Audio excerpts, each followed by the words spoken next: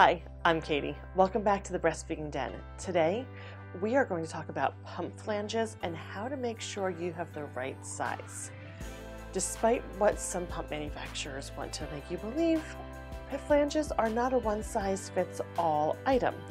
Your pump typically comes with a standard 24 or 25 millimeter flange.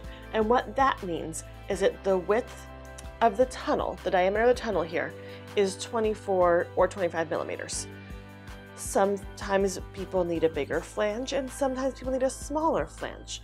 You'll find a variety of flanges in sizes ranging from 13 to 36 generally on the market these days, as well as some other different shapes.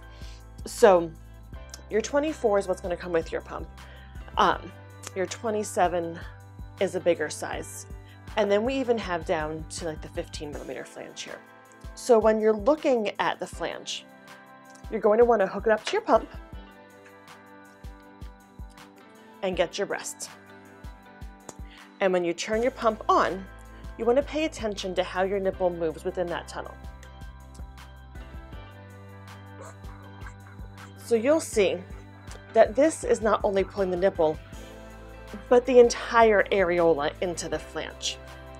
That's too big. It's going to cause swelling of the nipple and discomfort for the person who's pumping. So if we go down a size,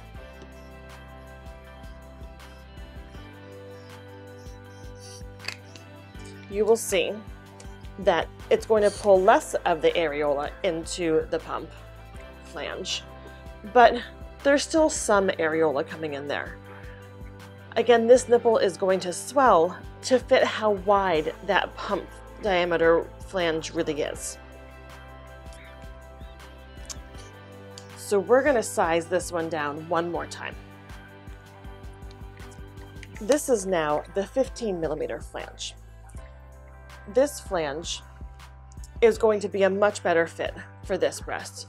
What you're looking for is for the breast to stay firmly against the downslope of the breast shields, for the nipple to move freely within the tunnel, and for there not to be a whole lot of swelling when you're done pumping.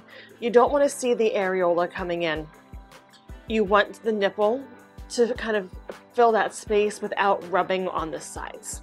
You'll see this one's not staying perfectly flat against there, and that's really because it's not the best shape. If we turn it around, we'll see that in a rounder spot, you've got a little better contact there. So your breast is not going to pop back like that if it is the right size flange for you. Now, there's not always the right size flange in a standard flange shape because some people just need a different shape. So you might find that a flange more shaped like this one with that downward slope fits your body better. Those you can stick right into your connector piece and hook it up to your tubing.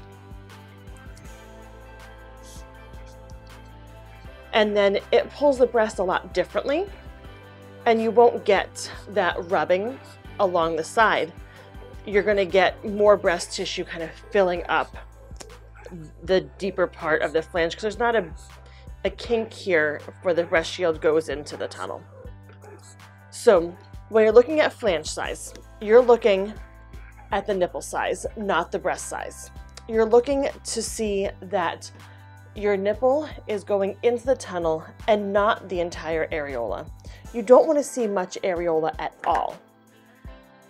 You don't want to see swelling from the nipple, and you also don't want to see rubbing along the sides. It might take some time to try some sizes on and see what fits. The best size for you is going to be comfortable, and you're going to get the most amount of milk with that. We hope that's helpful. If you have other questions, please let us know in the comments below. Make sure to subscribe and find us on Facebook and Instagram at The BF Den.